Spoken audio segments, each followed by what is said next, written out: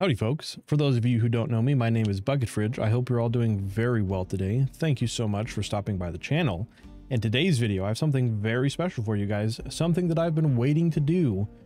Today, we have the first part in a three-part series on the Destroyer. With the Destroyer looming on the horizons, this series will be broken up into three parts. The first part being a basic introductory to Destroyer, just kind of how the class works and functions. Part 2 will be a in-depth PvE guide, and part 3 will be an in-depth PvP guide. So without further ado, let's hop right into the video. All right, just so you all understand the three different parts of this series for the Destroyer, this first part will be a basic 101 introduction. We will go over what abilities are taken, we will go over what engravings are taken, we will go over what stats you want and a general playstyle and how the class functions. So this will be the first part of it to give you all a general understanding of how this functions, so make sure to subscribe to catch parts 2 and part 3. So let's jump into it and get started. All right, as you guys can see, we are here on my Korean account. Been playing over here for about a month, and I've progressed the Destroyer to a point where I feel like I can start to educate others on how to play the Destroyer. So the first thing that we need to do is go over how the Destroyer plays. So as you'll see here, I have 4 blue abilities and 4 purple abilities. Our blue abilities are our builders and our purple abilities are our spenders. What are we building and what are we spending, you ask? So what we are doing is we are building gravity cores. Our gravity cores will then affect the amount of damage done by our spender abilities, our purple abilities. So typically the Destroyer runs 4 builder abilities, 4 blue abilities, and 4 purple abilities. That is usually the spread. There are some builds that run 5 blue and 3 purple, but my personal preference so far, and seems to be the preference of many, is that by having 4 purple abilities, 4 of our spenders, we are never in a situation where we have gravity cores, but no purple ability to use our gravity cores on. One thing that I'm going to include with the names of the abilities is a sequence of 3 numbers that you'll see. For example, say 112. That will be the tripods taken primarily for that ability. We will not be going into why we take those specific tripods. That will be saved for part 2, but the initial part of the video here, learning the basics, will tell you which ones to take. For example, reading them from left to right, top to bottom. If it went 112, it would mean the leftmost ability in the first row, the leftmost ability in the second row, and the second ability in the third row. Does that make sense? If it doesn't, leave a comment down below and I'll be happy to explain further. The first blue ability that we want to go over, or first 2 I should say, is that we want to take a gap closing skill. So that comes in the form of jumping smash, which is this ability. I'll do that again so you can see. This is jumping smash, or called power shoulder, where you come into combat and click again. It is a combo ability and lifts them up. I'll show you not on the boss. So either one is totally acceptable, and it seems to be preference. I personally prefer jumping smash, and we'll get into the details in the second part of the video on why I prefer jumping smash. Our next ability, perhaps our most important of our blue abilities, is called Endure Pain. Endure Pain is a AoE that goes out and gives us a 40% damage reduction and a 90% damage reduction when the tripod is taken. The reason this skill is significant though is because it makes you immune to CC for 5 seconds after you use it, and it also gives you 3 gravity cores. We will go into later in the spending section where I tell you what combo that you usually want to use Endure Pain with. That way you guys can do the most damage with said ability. It's also worth noting that Endure Pain also just got Taunt as well. Taunt, as you well know from the Gun Lancer, provokes the boss to look at you. And the reason this is significant is because Destroyer's abilities primarily rely on head attack, so being able to taunt the boss to you on demand to get a head attack is very, very crucial. Next is our counter skill, Dreadnought. Dreadnought can be a little difficult to land initially when you're first learning to play the Destroyer. It is not the easiest of counters out there, but it is a very short cooldown and will allow you to counter the boss and land some more head damage after the boss is lying on the ground from the counter. There are times when you replace Dreadnought with an ability called Power Strike. Power Strike is usually taken in a scenario where you don't have anything to counter, such as a Chaos Dungeon. So again, Power Strike can be replaced with Dreadnought in a scenario where you don't need to counter. And lastly, for our builder abilities, we have Heavy Crush, our bread and butter attack. This one will be probably one of your most used skills. All right, let's get into the really fun spender abilities. The reason that it's important to spend 3 gravity cores whenever possible, not 2 or 1, is because you'll notice down here, I'll provide the translation for you. Whenever we use 1 ability core, it provides a 10% damage increase, 2 abilities cores is a 25% damage increase, and 3 ability cores is a 45% damage increase, as well as you'll see a 10, 20, and 30 at the bottom. That ability is whenever you use a spender, it gives you a shield for 10, 20, or 30% of your max HP. As I said, now you see why it's important to make sure that you are spending 3 gravity cores and not 2 or 1 on your spender abilities. All right, our first spender that we use is Seismic Hammer. Seismic Hammer is a giant smash to the ground, and spikes come up subsequently. What we want to try to do is, you can see that there's 2 parts to the damage. You'll see the initial impact and then the spike that comes up subsequently. What we want to try to avoid is using it behind or in the middle of the boss, as it doesn't do as much damage as it is a head attack. But what we want to try to accomplish is to get both parts of the damage at just far enough away to where the boss is getting hit by both the impact and the spike. All right, our next ability is Full Swing. Full Swing is a charge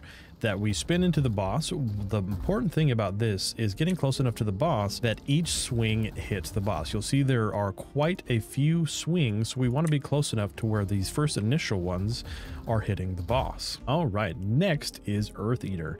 The important thing to see about Earth Eater here is that you'll see that we spin and then have an overhead slam, but the spin that you'll see will we pick up rocks actually will hit the boss. So you'll see if we get closer, we can hit the boss with the spin and then the rocks as well as the overhead damage. So again, we don't want to be too far away, otherwise we miss the rocks and only hit with the overhead. But if we're close enough, we get the rocks, the spin damage, and then the overhead strike damage as well. Save the best for last. Next, we're going to go into Perfect Swing. Perfect Swing is a very long charged ability, and you'll notice there is a little bit of walk distance before you swing the hammer. So what you want to try to do is space yourself accordingly next to the boss and then put your cursor where you want the hit to land. So for example, if I swing over this way, oops, wrong ability. If I swing over this way, I'll walk this way and swing the hammer this way.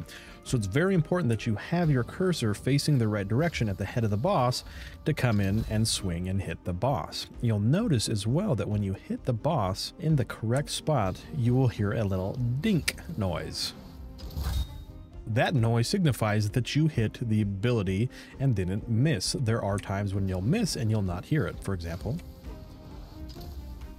no dink. But when we hit the boss in the head correctly, the dink goes off. Our last ability, our Identity skill, before we get into the Awakening skill, is actually one of the most fun abilities on Destroyer. So what you'll see is this little blue bar down here, meaning we have full Identity skill charged up. What we do is we hit our Z, and you'll see this field comes around us, and when we hit Z, we actually will put this core into the center there that will root enemies, as well as this field around us will pull enemies towards us like a gravitational field. And perhaps the most fun part of the ability, while the smash and pull in is fun, there is a giant attack speed increase that stacks while we have this ability up. I'll show you here. So you can hold down your auto attack ability and you'll see that our attacks get subsequently faster and faster and faster, capping out at quite a ridiculous attack speed. So while this is ability up, you'll pull foes closer to you. You can use the ability to root them in place there and then bonk the daylights out of them. Is there a more satisfying skill in the game? I think not. Lastly, we have our Awakening skill, Terra Break. Terra Break is pretty darn fantastic. What we do is we smash the ground here and you'll see 2 other little gravity fields pop up and then a giant overhead smash in the middle. Got it one more time. Big overhead swing, everybody goes up in the air, come down, bam! The cool thing about Terra Break is that these little gravitational fields in here, you'll see inside that circle, actually will levitate enemies in the air and then slam them down when you do your big overhead attack. So it is also CC as well as one of our larger damage abilities. Now that we know how our abilities work and what they do, we'll just go over some basic rotations. Usually you want to be using 2 of our blue abilities to every 1 purple ability. Most of our abilities generate 2 gravity cores, some generate 3, like Endure Pain, but usually you'll need 2 blues to generate enough for 1 big purple swing. So we want to get into combat with our gap closer jumping smash. So we'll jump into combat here, jumping smash, and then once we're in combat, then we can use our dreadnought or heavy crush to generate our 3rd core, as you'll see. And then I usually like to use, say, seismic hammer first, and then follow up with an Endure Pain into a perfect swing. The reason it's important to use Endure Pain with the perfect swing, as I mentioned earlier, is because the Endure Pain makes you immune to CC for 5 seconds, making you uninterruptible during your perfect swing. And nothing feels worse on Destroyer than getting interrupted during your perfect swing.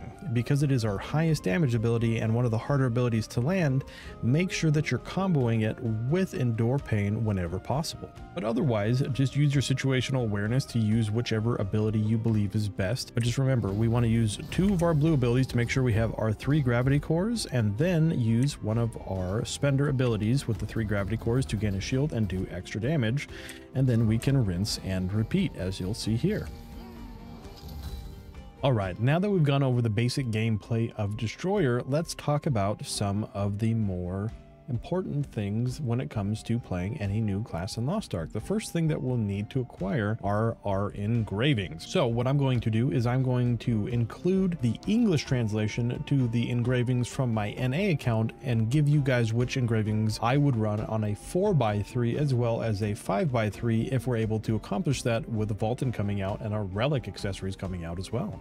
All right, so as you guys can see, we are on my NA account. I'm doing this so I can provide you guys the translation for the engravings. I'm sure you know most of them by now, but I figured it'd be nice to not have to look at them in Korean. So for our non-class engravings first, the first one I believe that you should get is Supercharge. Supercharge is definitely the most important, as a lot of our abilities have a long charge up timer on them, and this also will provide more damage for our abilities with charge up timers, especially our perfect swing. Next, I would actually go Grudge. Destroyer is the 2nd tankiest class in the game, only being beat out by Gunlancer. But that is not to say that the Destroyer is not tanky, but the Destroyer does not have a shield as the Gunlancer does. But anyway, I would use Grudge as your second one. The 20% damage increase is pretty significant as well. You won't really feel the pain from Grudge, as you'll have percentage health shields as well as just being inherently more tanky than a lot of other classes out there. As for your last non-class engraving, there's a little bit of choice. I personally will be going Barricade, as every time you use one of your purple abilities you get a shield. So Barricade gives you a 16% damage increase while you have a shield, which will be fairly frequently. Or you could choose to go Master Brawler, which gives you more head attack damage, although you're not going to be able to hit the head 100% of the time. Something like Barricade might be a little better, or you could even go something like Curse Doll for more damage. Even though this has another drawback, you won't really feel the pain too much on Destroyer. So I personally will be going Barricade, but Curse Doll or Master Brawler will be a very good option as well. So to reiterate, my 3 non-class engravings will be Grudge, Barricade, and Supercharge. And our class engraving, Hammer of Wrath or Hammer of Rage, depending on the translation, we'll see what we get in NA, what it's actually called. But while we're talking on our class engraving, why don't we go over that? Let's look at our class engraving that we'll be using at rank 3.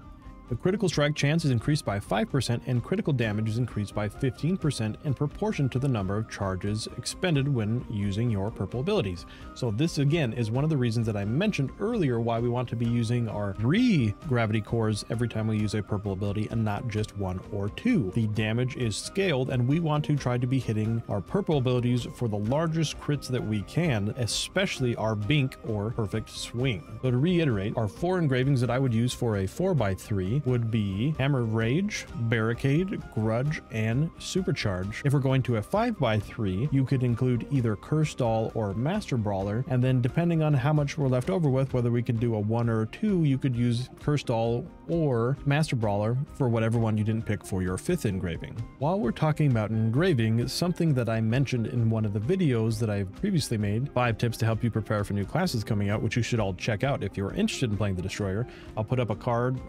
whatever corner it's in, I'll put up a card for you to click on that. In that video, I discussed getting your recipe pouches because they might retroactively add new classes engravings to these pouches. And I wasn't sure whether they're going to be able to or not, and whether that would work, but upon the Glaver coming out, we actually learned that they will retroactively add these to selection pouches. So stock up, get 20 of the green, 20 of the blue, and 20 of the purple. That way, when the Destroyer comes out, or whatever class you're interested in playing Destroyer, I imagine, as you're watching this video, duh, but you'll be able to get the rank 3 of your class engraving very quickly with none of the hubbub of having to buy it on the auction house for a premium. Lastly, the thing that I'll mention for engravings as well is we have an event going on right now, actually 2 events that help provide you engraving recipes for the Destroyer coming out if you don't have some already.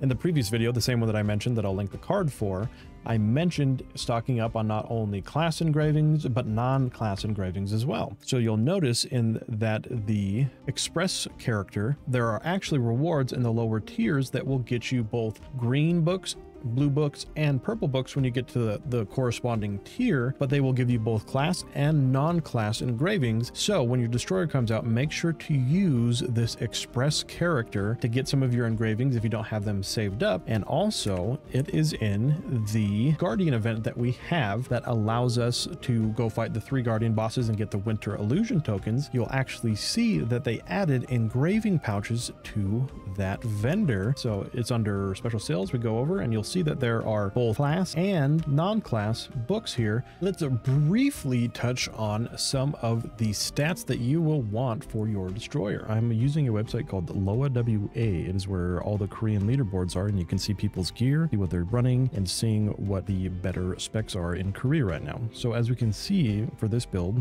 this guy is running a lot of crit, specialization, and swiftness being even. What you likely will need to do when you're first starting your Destroyer is we want to be stacking crit and specialization, as specialization will help us with our purple damage. So initially, crit and specialization are the 2 stats that you want to be going for, eventually adding swiftness when we have more gear and are able to get more stats on our accessories. So let's summarize all the things we learned in our Destroyer 101 introduction video. We learned that we need to use our blue abilities to use our purple abilities, which are our big source of damage, our builders and spenders. Make sure that you're using 2 of your blue abilities to gain 3 cores for your next purple ability, sometimes with abilities gaining 3 cores like Endure Pain. Make sure that you're also going and practicing and using a target dummy or even just lower level Guardian boss or Abyss dungeons to kind of nail down the Destroyer when he comes out. Make sure that you're practicing, because practice makes perfect. And as you'll see in coming weeks, that we'll have the part 2 and part 3 to sharpen up the nitty-gritty details for you so you can be the best that you can be going into Vaultin and PvP if you are a PvPer. We covered making sure that you have your engravings ready, or ways to get engravings so that you have the proper engravings for your class, as well as the ones that you can equip for your 5x3 and your 4x3 subsequently. That's going to wrap up part 1 of the Destroyer guide in our 3-part series. I greatly appreciate everybody sticking around and watching this video. I have been so excited to make this video for everybody. Destroyer is going to be my new main, and I am so excited to be playing it coming in the next couple weeks. So when Destroyer does come out, I will be streaming on Twitch the day it comes out. So if you guys want to come and hang out in Twitch with me and we can level our Destroyers together and get them into tier 3 and a Vaultin, make sure that you click the Twitch link down below and come hang out, as well as making sure to subscribe so that you can tune in for part 2, the in-depth PvE guide, in-depth being the keyword, and part 3 being the in-depth PvP guide for all my fellow PvPers out there. But again, thank you so much for watching. I appreciate everybody. Make sure that you are safe, be kind, and I will catch you all in the next one.